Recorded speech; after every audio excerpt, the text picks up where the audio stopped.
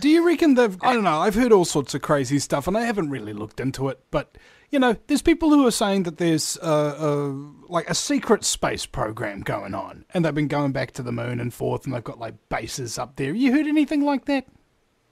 Oh, I've heard a lot of crazy things from stuff. In fact, actually, one of the things that I've actually been rather depressed to see when I've been posting videos is people who think that the Earth is flat, or people who have just lost all trust in NASA completely. That they don't just doubt the moon missions; they doubt all space travel.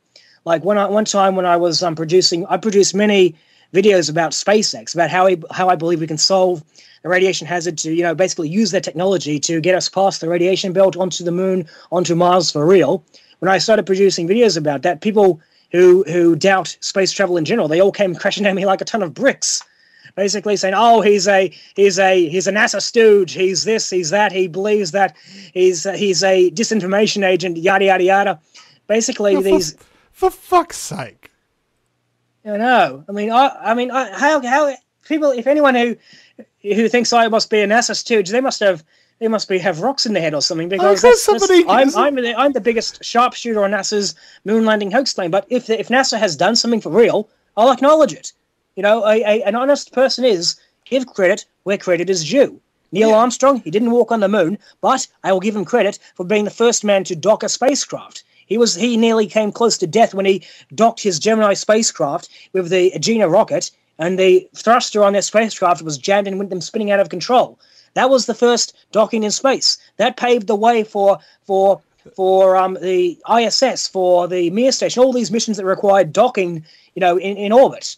You know, that was a real space mission there, the Gemini 8. Okay, Apollo 11, not so much. So I can't give him credit for being the first man on the moon, because he wasn't. Credit for the first man to dock in space, I'll give him kudos for that.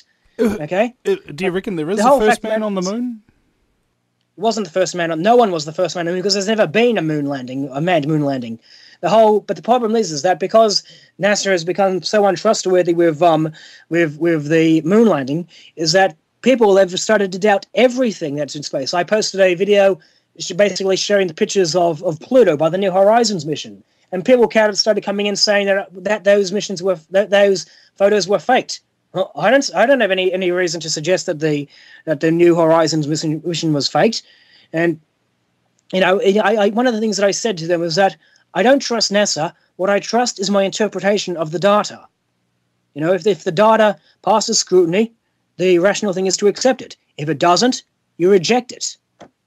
If the data doesn't support what the person is claiming, right? Then the logical step is to dismiss what that person is claiming, dismiss it as false.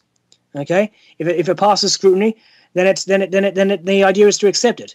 Like, for example, how do we know that there is a international space station orbiting our heads? Well, one thing, first of all, we can actually see it. If you're lucky, you can actually see the ISS moving across the sky as a little star moving across the sky. Okay, and if you have a few $100 of telescope equipment, you can actually resolve the ISS as it passes by. And furthermore, right, I've seen videos of the astronauts, you know, floating aboard the ISS for far longer than would be possible within the KC-135. Others have pointed to that's the plane. It goes through these parabolic arcs and eliminates gravity in there for 30 seconds, right? If you were to time the videos of the International Space Station, you find they're floating around for much longer.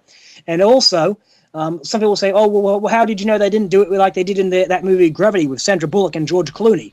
Well, the zero gravity scenes were actually, believe it or not, the zero gravity scenes inside the space mission, inside the space station, were actually filmed by filming Sandra Bullock swimming around underwater in front of a green screen, because apparently she was very able to hold her breath for quite a long time, and so they were able to film her underwater for about like 3 or 5 minutes or so, give or take. And so that's how we were able to get those long videos of her floating around in the International Space Station. That's right? Really awesome. The International Space Station, they're floating around for much longer than that, and they obviously don't have a breathing apparatus, right? So therefore, the International Space Station is for real. Okay, why would anyone want to doubt that? But for whatever reason, we've got people who think that the Earth is flat or that all space travel is faked, and they just went into go into the comments posting their crap about this. And even on Facebook, I had this one guy who was constantly sending me videos and links for people who think the Earth is flat or think that all space travel is fake. I tried to explain as best I could, basically explain to him why what he's proposing is wrong. You know, like one of the things this one guy said was, "Oh, we can observe gravity by dropping something. Right? We can observe that, but how can we observe that without how can we prove that the Earth is round without NASA?" They equate it with things that are absolutely given. Water is wet, fire burns. That's gravity, right? And it's like, okay, but they're equating this shape, which is really just an image, with those other things, you know, givens. You know, you can test, that's the thing. You can test water, you can test fire, you can test gravity all day long. We all know those things to be true. But this is one of those things where, you know, it's like, how do you know for sure? And then the second question comes in, which is, well, or the second response from them, which is, well, you know, they've got the picture. NASA told us. And, you know, then the riddle comes out. And I'm not going to take credit for it. And it's like, okay, how do you know this is what you know, where you live without using the word NASA? Well, for starters, we know that the Earth is round because gravity doesn't pull things down. It pulls them towards the center of mass. And, you know, if the mass is large enough, it'll be rounded by its own gravity. That's basic science there. You know, that's physics 101, okay? High school physics even. Anyone who's done high school physics should be able to understand that. And yet we've got people who believe the Earth is flat who doesn't understand gravity. And I tried to explain to him that why we can believe the International Space Station videos. He just ignored it, would point to another video. And finally, I got annoyed and I had enough. And I said to him, listen, it's over. I've had enough, okay? There is overwhelming evidence that the Earth is round. There is overwhelming evidence that man has been in space. And yet, like some diehard creationist, you blissfully dismiss it. You've wasted more than enough of my time. Don't bother talking to me again until you grow a brain and develop some rational thought. One of the things that people would claim about all space travel being faked is they would claim, oh, well, rockets don't work in space. Huh? There are two types of people who seem to think that. One is the type of people who don't seem to understand the difference between jet engines and rocket engines. A jet engine works by sucking all the atmospheric air into the combustion chamber where it's ignited with the fuel. Basically, it launches all the gas out the back and basically propels it. A rocket doesn't need the atmospheric air because it brings its own oxidizer aboard in separate tanks. You know, you've got a fuel tank and an oxygen tank. Okay, they get stored in separate tanks. They're pumped into the combustion chamber and it ignites. And it doesn't need air from the atmosphere to work. And the others who don't seem to think that you heard a whistle there. That was a Gmail message coming in. I thought it was a chick having you on. Maybe, but anyways, as for the other group of people, they don't seem to understand the action reaction thing. An example that people will like to use is a balloon. Okay, the balloon inflates. It inflates. What happens when it inflates? It actually got higher air pressure than it has on the outside, and that's why it inflates. If you let go of the balloon, all that high pressure shoots out the back. One guy said, "Oh, well, that's not going to work in space because there's nothing for it to push against."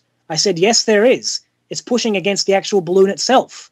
In fact, so for the same principle, right? A rocket works by firing all this high pressure gas, which is much higher than atmospheric pressure. As a result, it's pushing against the rocket and wants to push somewhere. In fact, rockets would work better in a vacuum than it would in space because, think about it, the external pressure outside the rocket is zero psi. Inside the rocket's like a few thousands of psi, right? A few hundreds of thousands of psi. And so, obviously, the pressure, when it gets released into the vacuum is basically no pressure. So, obviously, it's going to be pushing up against the rocket, pushing in the opposite direction. So, it's going to work better in a vacuum than it would in an atmosphere. So who the fuck are these guys think they're kidding? These people, they don't understand the science, and yet they just go blabbing off their big mouth saying the Earth is flat, or that rockets don't work in space, and that all space travel therefore is fake. Yada yada yada. It's just nonsense. Yeah. I just don't bother with them because I give my attention to serious researchers, not deniers, and not people who only want the attention.